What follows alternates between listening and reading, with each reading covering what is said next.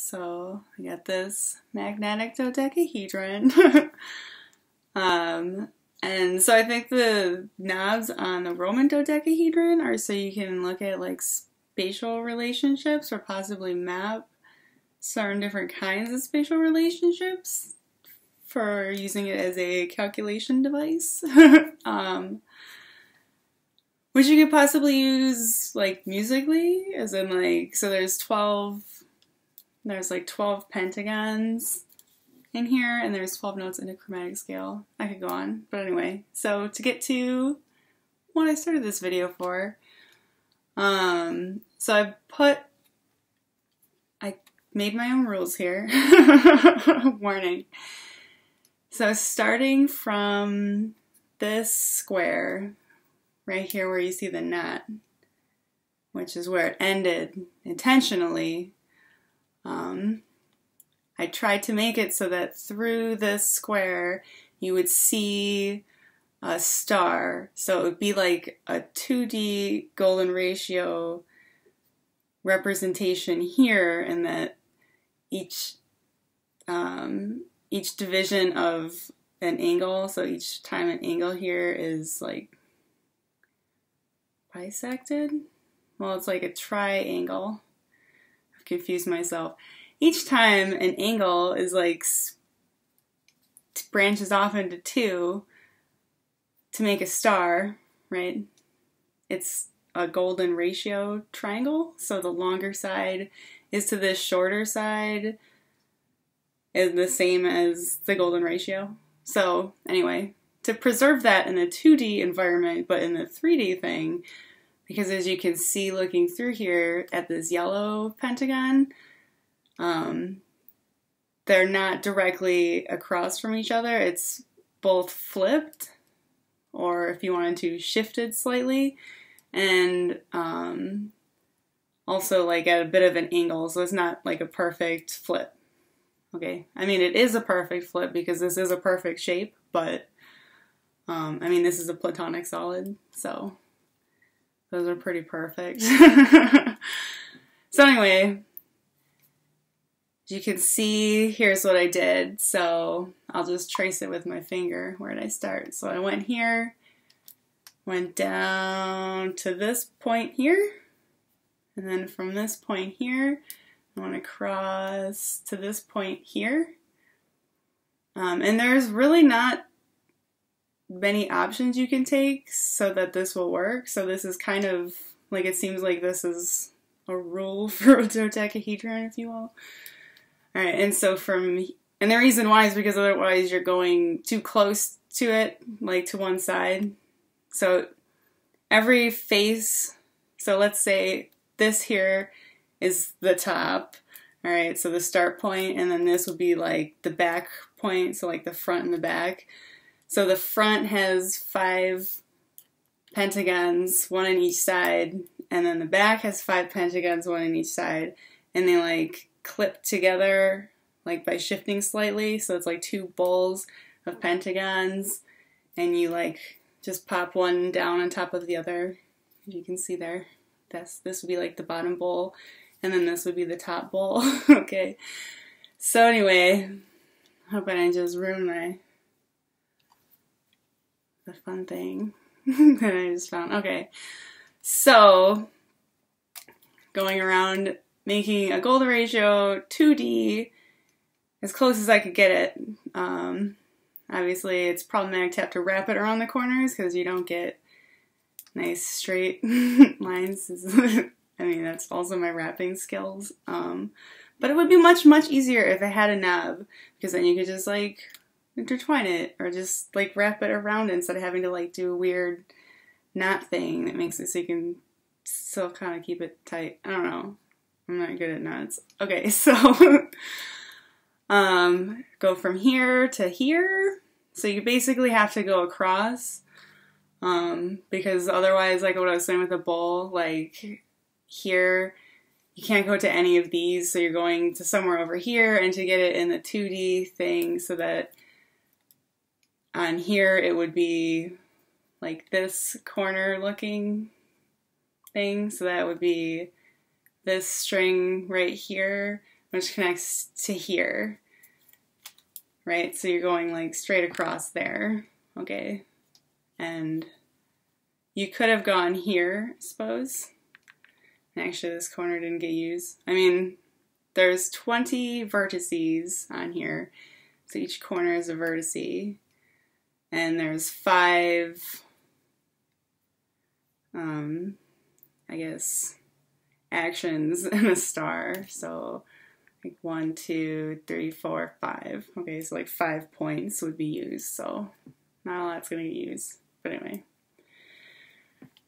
So going on. So then this one goes down to there, and then to complete the star, we come back up conveniently to this one. Okay, and this is actually kind of a shorty string, but that's where it ended up. So this is the first run, but I'm banking on like beginner's dumb luck, so I wanted to record this just in case I like nailed some dumb luck shit.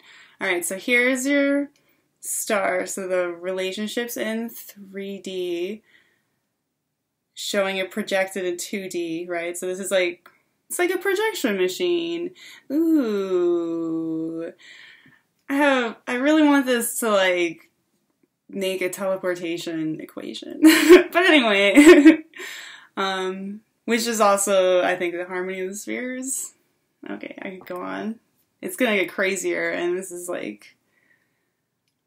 just like mathematical logic, and feel free to logic it differently. Okay, so here it's like 3, you see that star, and then like in other ones you see the star, but in some of them, like, you can see the star in different, but in some, and let's see, where's the start? So this is like shifted, like here's the, that probably didn't help. That just confused me. Come back. Okay, I'll go back to that. So here you just see like they're all like, they don't visually cross, except for one there. Like there's one, this one, that crosses them, but the other ones don't cross, so you get a different, it looks different. It's not a star, it looks a lot more like parallel. Okay, so a star in 2D on projected in one thing, here's like a different projection. Okay, and I don't know if these are actually like parallel lines or where they're really connecting to, because if I had knobs it would be a lot more precise, because in addition to that, these little magnetic sections are kind of wiggly, so like the corners aren't quite pointy. Alright, okay, so we can just look at some other ones, like here. Here you can see, I mean, you can see it like a large one there, but if you look through the thing, you just get like a close-up of the star. And then here's another like straight, mostly straight lines. I'm really nerding out right now. Probably no one else appreciates this. So, anyway, well, that's kind of a neat one. So these are the first trial run of the 3D star projection, and I said that there were stars in some of them, and wait, is this one? And almost. And now I feel like I made that shit up. Maybe there's only the star in the one. These are like close-ups on it.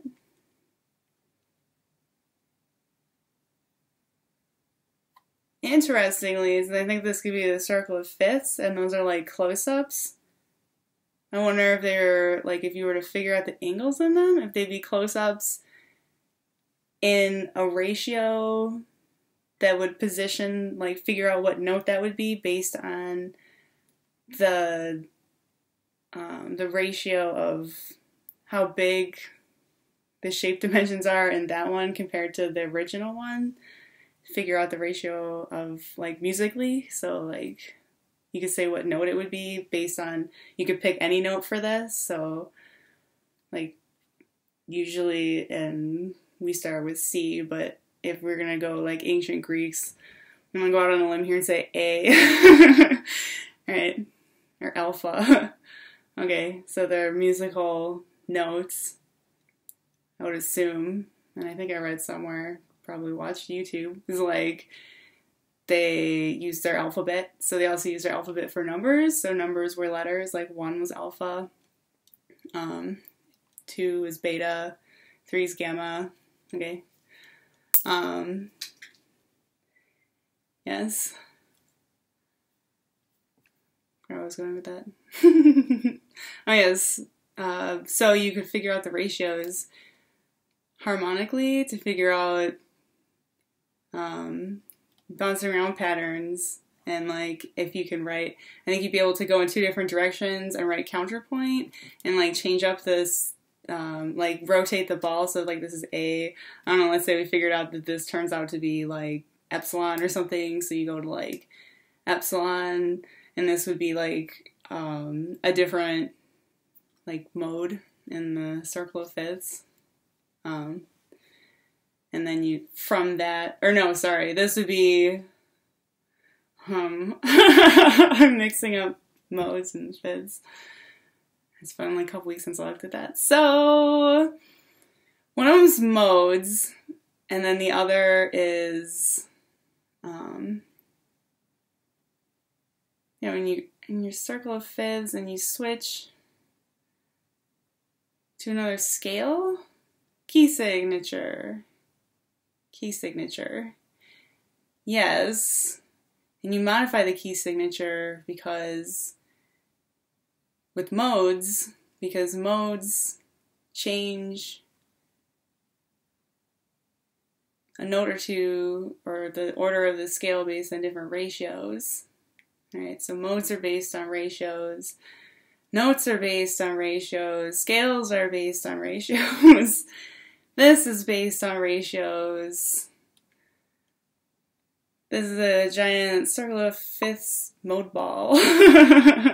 Alright, and also, I don't know, theoretical projective teleportation or dodecahedron geometry. I don't know.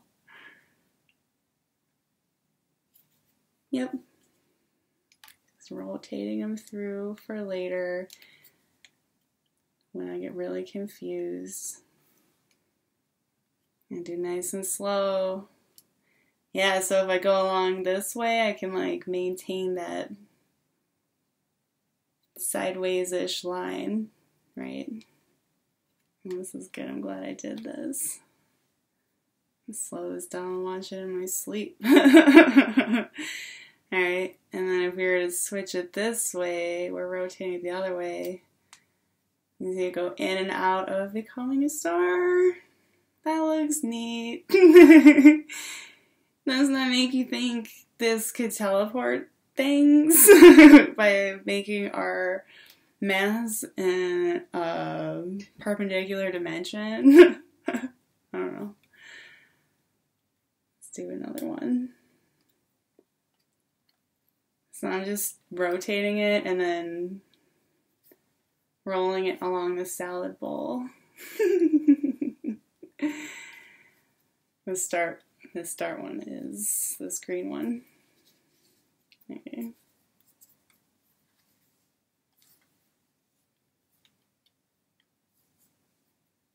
And the green one is there. Let's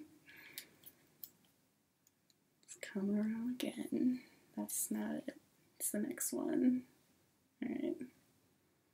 There's the star. Man, I wish this had knobs. That's all I'm saying. Roman dodecahedron out!